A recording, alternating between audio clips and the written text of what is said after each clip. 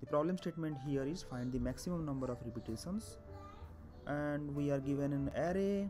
We have to find the number which is repeated maximum time. So in the given array, if you see 4 is repeated 3 times, so answer is 4. But we are not allowed to use any extra space. If we are allowed to use an extra space, then map would be useful here. So yeah, let's take this example here. The first value is 3, okay, and this array has 7 elements. If I will add the size of the array, the length of the array to the third index, 0, 1, 2, 3, third index, then it will be 9. So what I will do, I can add the length of the array as and when I will see 3. So the next time I will see 3, again I will add that value into the third index, okay. So it will become 7 plus 2 plus 7. So I'll say f of 2 equal to, first time I will add 7, which will be 9, so 2 plus 7, okay, and next time I will see 3 again, I will add another 7 here, okay. So if I will do this, how will if I will do this, and if I will do the modulo of this particular value, then I can get back this 2 again, right? So by doing a modulo operation, we are getting back the value in that particular index. So we are not actually modifying the value of the array, which is very important. We don't want to modify the value in the array. Okay, now I can easily find out in which index I am seeing this value, right? And that index will be my max repeated. I can keep track of a max value. Whenever I will update the max value, I'll save the result as well, and finally I will return the result, okay. So now let's start int result equal to, let's say, -1, because -1 will not be there in our array. Return result, okay.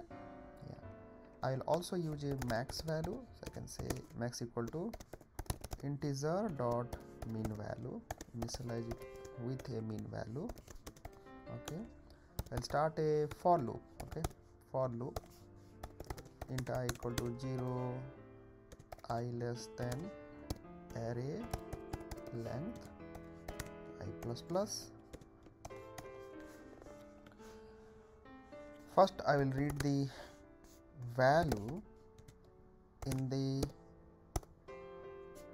index I, okay, and this value is going to be my index, right, because that's where I'm going to add the size of the array.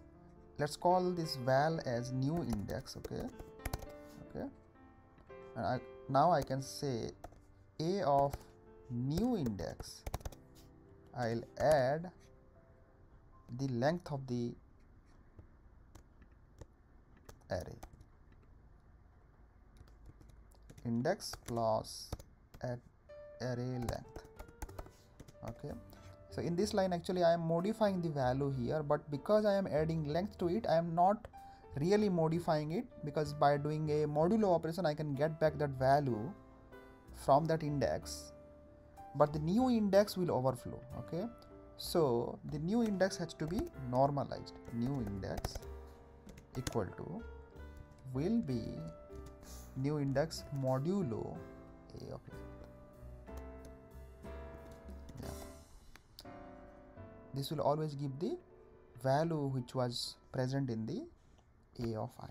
Now we can update the max value. If max is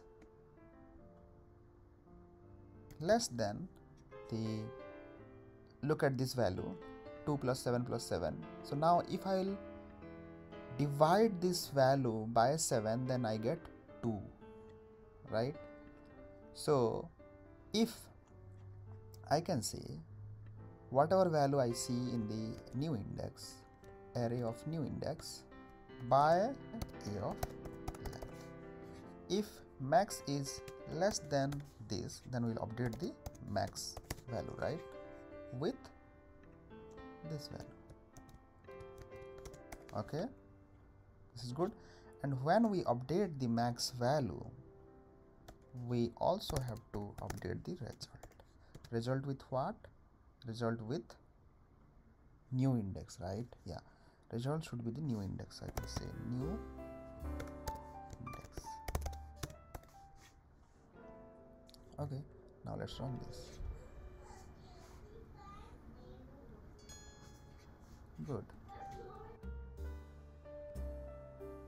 Thanks guys, thanks for watching. See you next time.